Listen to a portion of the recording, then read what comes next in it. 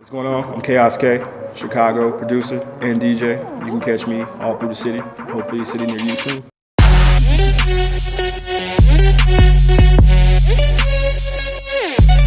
Started about when I was 16. My mom used to listen to a lot of music from the 60s, 70s.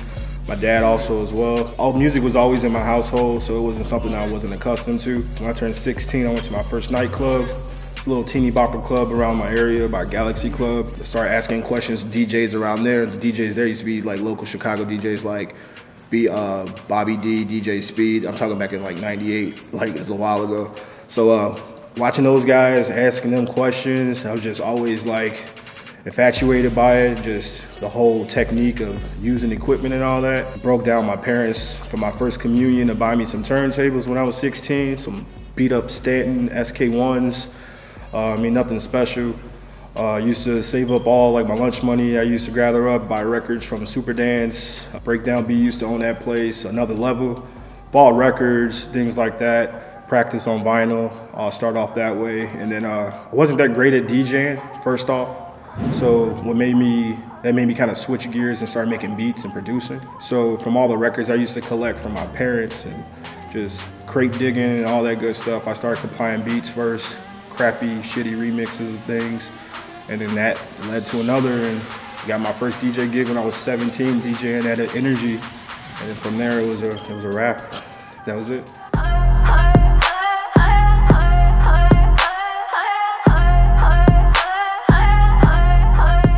The name Khaos Kay generates from my grammar school days. My old buddies used to call me K because my name is Kenny, so K for short. And then South Park was a show that we used to always watch. So again, oh my God, they killed Kenny. Used to hear that all the time in 7th grade. And then one of the characters by the name of Butters was the name of Captain Chaos. I was kind of the class clown, so the name Khaos Kay was all generated in 7th grade for me, which was a while ago. I'm big with Greek mythology. I like a lot of Greek mythology. I know the Greek god of chaos. That was just right off the bat. Like it was just perfect for me, I felt. So just went with that, stuck with it. There's no hidden meaning for it. It's just a name that just came.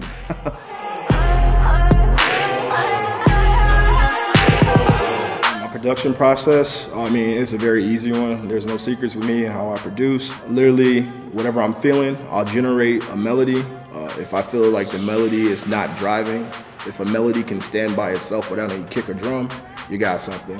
So from my melody, I then do drums. From the drums, get a feel, kind of send around stems of what I'm working on from friends, see if I get feedback. If it sounds great, then I keep rolling with it. If it's not, then I scrap the project. I probably got like 2,000 projects open that are like incomplete that I can probably go back and have music for the next like 5 years. So, the process is very simple.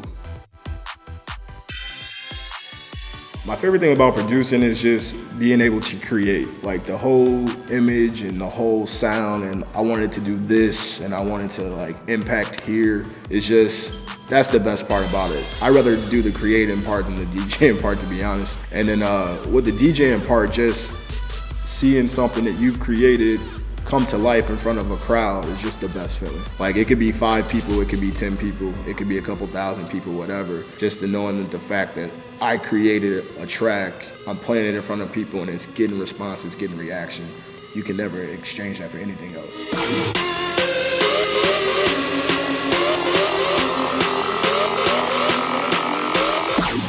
You can hear things and try to imitate and duplicate it, but there's no originality with that. So I just try to inspire myself. I just try to make sure everything I touch doesn't sound like the next person and just kind of separate myself from the same cookie cutter type of textbook thing. As far as like a musical influence, back in the day I used to be influenced by a lot of hip hop heads because I used to be about hip hop and electronic. I used to try to like blend the two together and come up with my own sound or whatnot. But if anybody particular, Jay Dilla, God rest his soul, Jay Dilla was an awesome influence for me. Kanye West, just the way he used to take simple samples and just recreate them and make them his own. Ninth Wonder is another person who used to sample a lot of things like that. So just taking elements from all of those people and just kind of like going back and imitating and mimicking it, kind of trying to do my own thing from people ahead of me. I just kind of like mold my sound and my style.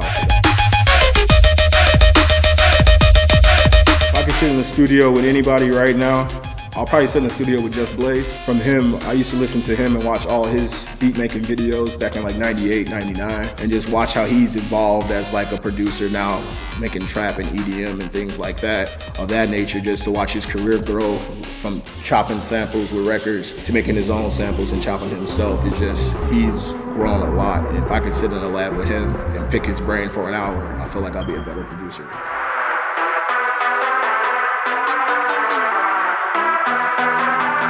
Music for me, I feel like I die without it. I can tell you a definition of music all day, but music to me is like a feeling. It's an expression. Everything I'm doing it to a beat. Whether it be showering, I'm showering to a beat. Whether it be in the car, I'm in the car to the beat. Like, I'm always to the beat. It's a part of me. Like, honestly, I'm not jiving you guys or anything like that. If I don't have music around me, then I feel like I have nothing. So music is very, very, very close to my heart. And it'll always be. It'll never leave.